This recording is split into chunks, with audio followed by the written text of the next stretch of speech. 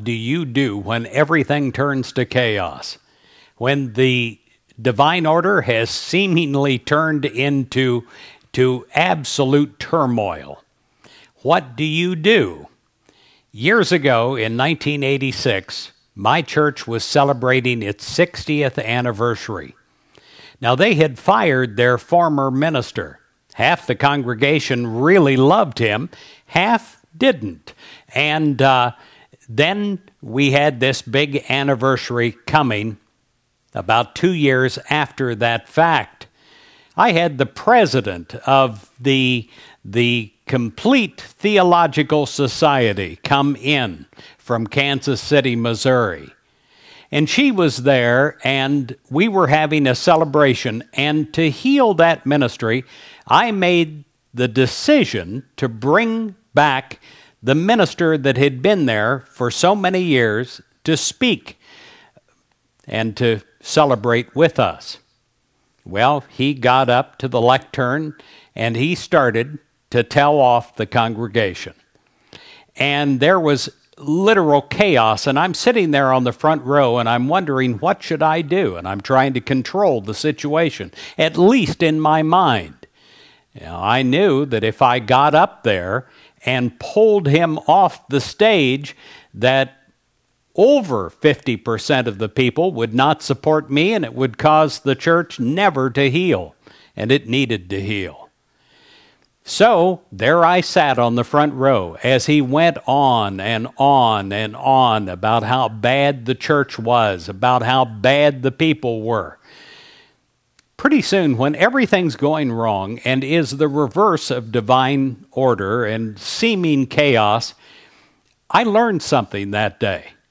I just crossed my legs, sat back in my pew, and I decided if there's nothing that I can do, you might as well enjoy the situation.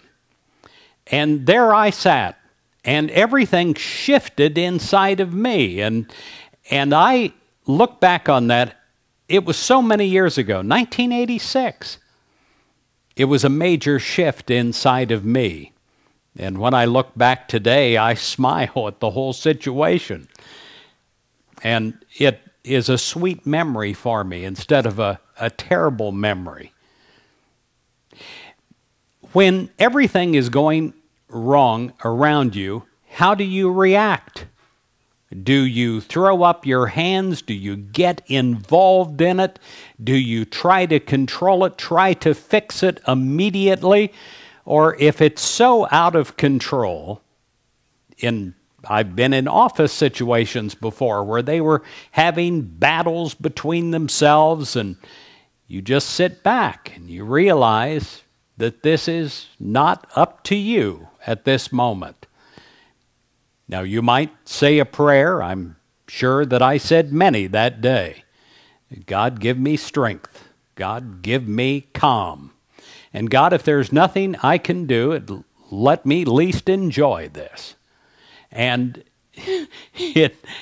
I used to have a statement that I wrote during meetings when I was about ready to stand up and give my opinion. It is this statement: what is that to thee? And it has helped me so many times over the years. Now, this past week, I've talked a lot about giving life the light touch in our prayer and in positive daily inspiration. Well, sometimes you need to do this when everything is falling down around you. And you need to just sit back, cross your legs, and enjoy the moment.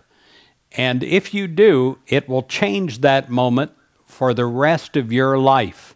It will actually cause you to have a great spiritual strength inside of yourself for other moments that may come along.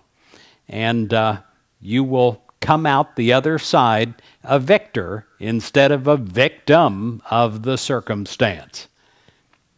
God bless you, my friend.